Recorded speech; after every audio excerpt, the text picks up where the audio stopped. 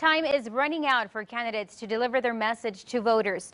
Early voting set to begin next week. This evening, Senate hopeful Beto O'Rourke is teaming up with CNN to host a town hall in McAllen. That's where we find our Mike Jimenez. Mike?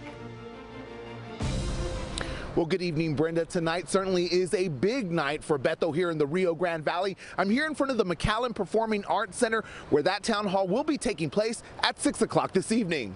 Now, tonight's town hall will be a live moderated 1-hour event. The event is being hosted by CNN and will be moderated by Dana Bash. The press will not be allowed inside the town hall, but there will be an audience, which we're told by CNN those guests were invited to participate in tonight's town hall.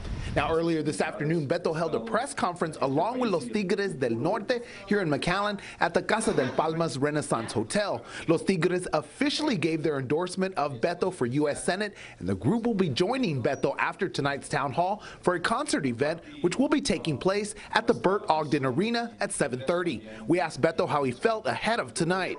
This is our chance to lead and to be there by and for one another. So a very positive campaign for the people of Texas so that we can help lead this country.